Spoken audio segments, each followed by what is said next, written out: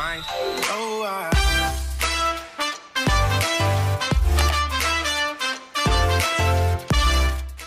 Yo, what's up my friend? Balik lagi show YouTube gue di Antonius aja di konten bukan review akun dan juga bukan DLC artefak, melainkan ini adalah konten yang selalu membuat hati berdebar-debar karena ini adalah konten nge-change di akun orang.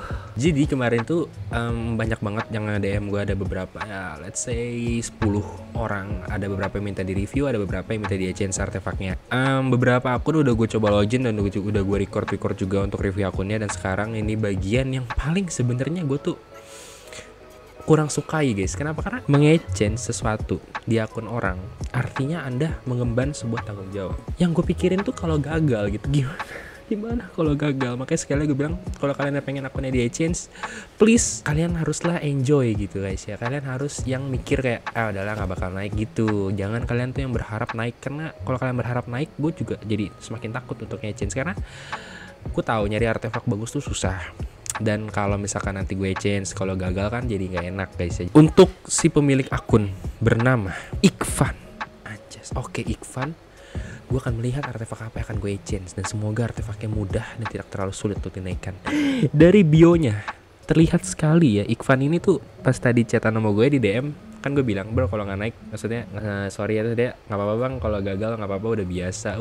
Kayak pasrah sekali kamu ya.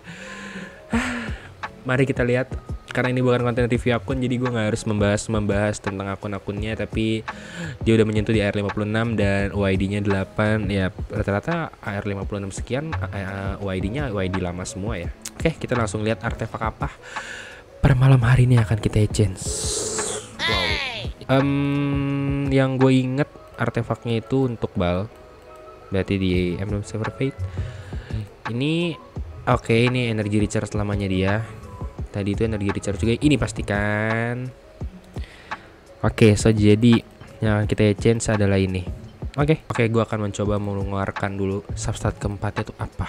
Coba kita change pakai material yang biasa-biasa aja dulu. Gue pilih-pilih yang jelek-jelek aja, yang nanti nggak kepake di.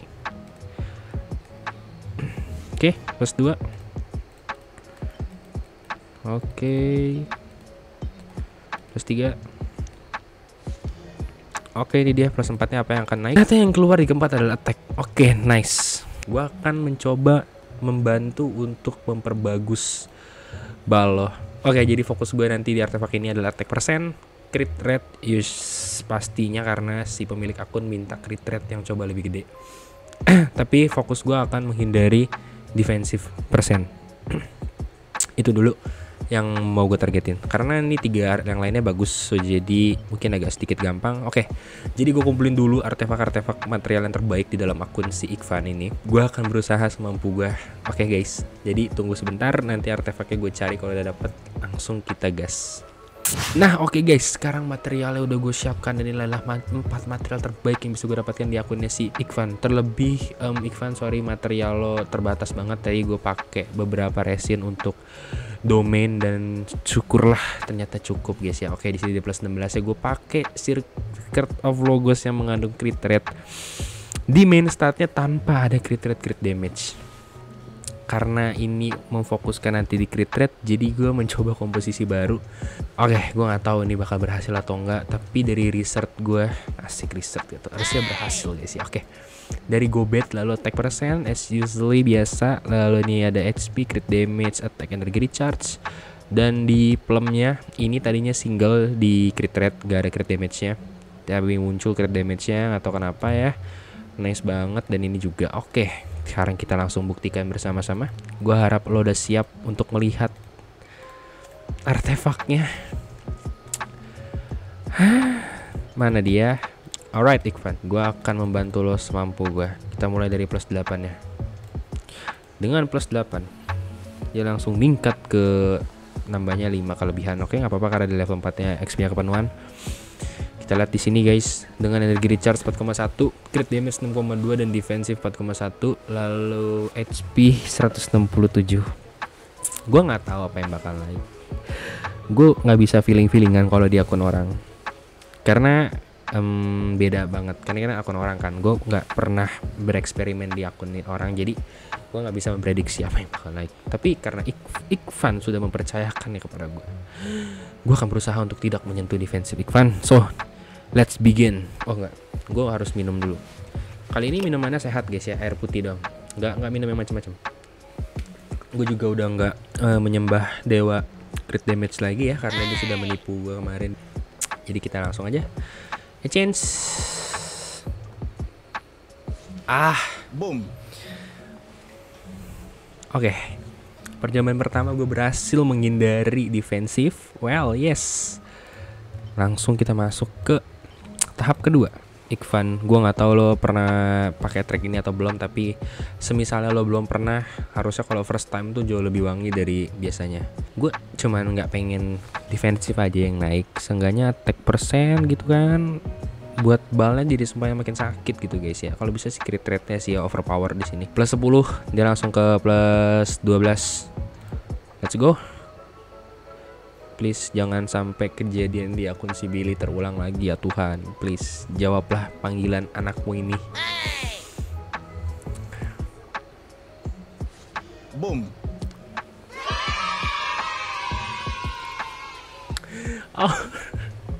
Kali 2 enhancement. Aduh shit, kenapa harus dikali 2 enhancement? Kenapa? Why? Tapi biarpun dia naik crit rate, oke, jadi ya, Ivan sorry banget kalau crit rate nanti nggak gitu besar, karena naikin crit rate tuh nggak seperti naikin crit damage yang bisa sampai berpuluh-puluhan gitu loh. Jadi ya oke, naik aja udah syukur.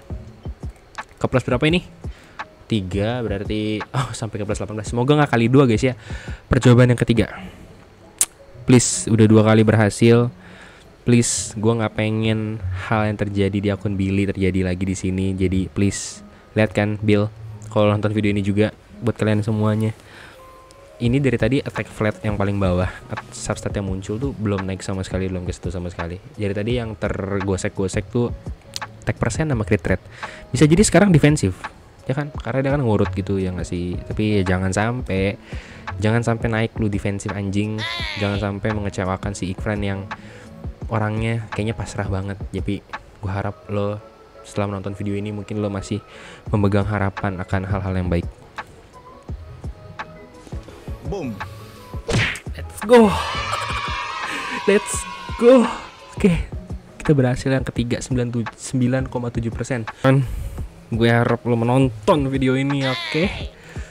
Let's go, the last one baby, come on. Ini akan menjadi percobaan pertama kita pakai Silahkan Comment yang crit rate di main stat tanpa ada crit damage, tanpa ada defensif, hanya ada attack flat. Aduh, ini apa sih? Hanya ada attack flat, energy recharge, attack persen, dan HP. Oke. Udah 3 kali berhasil. Ini kesempatan terakhir gua. Please, jadilah bagus. Jadilah artefak yang baik. Please. Boom. Yes, Ikvan. Well, yes. Please, let me doing this. Oke, let me do this. Please. Gua akan memasangkan artefak yang cantik ini kepada Balo.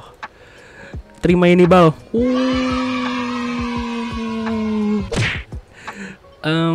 Better lah guys ya. Ini kan gila nih HP-nya apa? 1000 anjir, sumpah. Oke, lihat ini. So, Ikvan, gue harap lo senang dengan hasil yang ya dibilang besar sih. Menurut gue wajar, normal lah ya. Attack 9,3%. Tadi attack-nya naik sekali, crit rate-nya naik sekali, crit rate-nya naik attack sekali, crit rate 2 kali, dan attack flat 1 kali. Dan defensifnya nggak kesentuh. Yes. Nice banget untuk part keempat dari exchange di akun viewer. Nice sekali. Gue cukup amat sangat senang dengan hasilnya. Dan gue harap Ikvan ketika menonton video ini dia dapat tersenyum lebar ya. Selamat Ikvan. Oke, gue harus akhiri video dari exchange di akun subscriber. Dan buat kalian yang akunnya pengen di exchangein, sekali lagi gue bilang langsung DM gue aja di Antonius_05 di Instagram gue. Kalian gak harus follow, langsung DM aja. Sekian dulu tuh video kita hari ini. Thank you, sampai jumpa di video gue berikutnya. See you.